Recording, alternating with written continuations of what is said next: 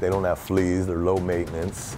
You don't have to take them to the vet regularly like a dog or a cat. But honestly, they make the best pets.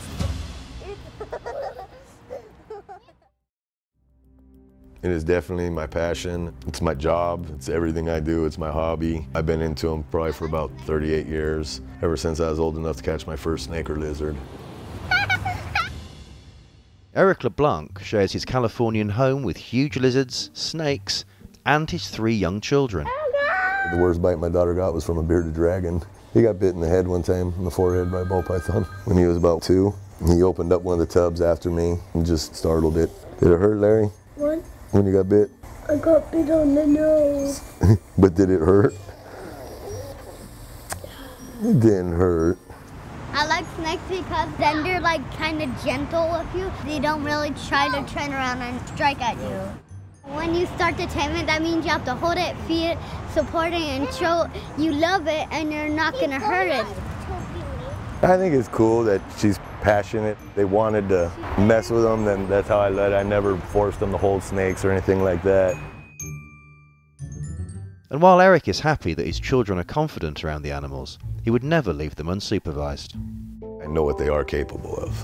Just like anything, it's just respecting it. When you hold the big one, like I was telling you, you can feel the muscle. Like she moves you, you can feel them just kind of holding you to feel secure. You can feel their strength. In this country, just everybody's got an opinion. People think it's safe to take their kids surfboarding, downhill skateboarding. I wouldn't take my kids to shoot guns. I wouldn't take my kids to do half of those things. I guess to each their own. Do I ever worry about my kids being bitten? Unfortunately, my kids have been bitten by a ball python, a bearded dragon. When I was a kid, I got bit by dogs. I got bit by a snake. My worst accidents was probably falling out of trees and stuff like that. So I mean, when it's all said and done, they know how to approach them. They can definitely tell when something's agitated. They're pretty conscious of everything that's going on around them. They're absorbing it. Eric has always had a house full of exotic animals. This is Shelby. She's a lavender albino reticulated python, the largest snake in the world. This is a caiman lizard. They come from Peru.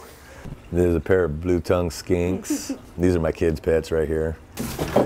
There's a Dorner. There's a Nile monitor from Africa. This one has been my daughter's pet since he was about 6 inches long. He got gangrene in his tail, so we had to amputate it. This is Charlie, our male rhino iguana. Cuban rock iguana.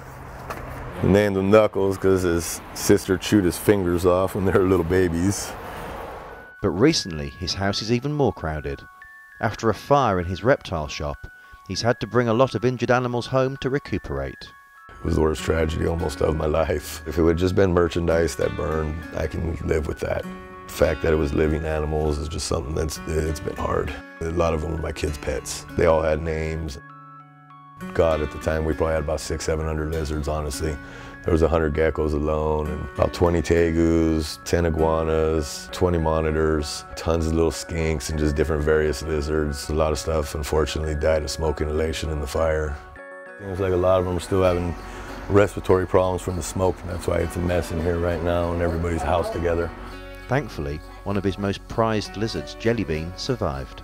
Jellybeans is 7 feet 2 inches. He's a crocodile monitor, 3rd largest monitor in the world, next to the Komodo dragon out of Indonesia. Magnificent creature, really is.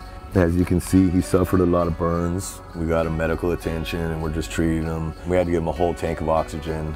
As you can see all the scales on his face, he made it to wherever the worst part of the fire was somehow. Now Eric is concentrating on getting his business up and running again and taking care of his injured animals. I'm gonna pray, keep my fingers crossed.